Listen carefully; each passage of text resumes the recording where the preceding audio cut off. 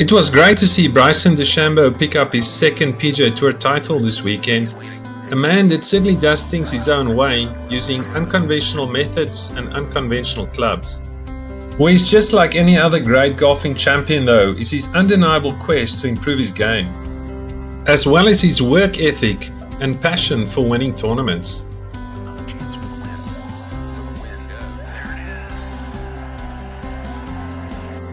So let's take a look at his strokes gained stats from the 2018 season to see how his game fits together.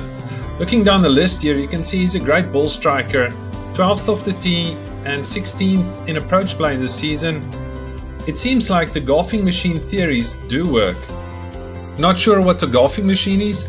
Well, it's a book written by Homer Kelly, and the theories in this book underpins how Bryson De Chambeau plays the game. I have to warn you, it does not make for light reading. Okay, back to the stats. So what gave Bryson an advantage in Ohio? Well, looking down the list of his stats here, you can see he was pretty solid all the way around, but it's his putting that really stands out. From being 60th on tour for the season, he was ranked 6th for this week, gaining more than 5 shots for the week on the field, and you would have to say it was a hot putter that got Bryson De Chambeau across the line at Muirfield Village. For more insights into the world of tournament golf, come visit us at golfstatscoach.com.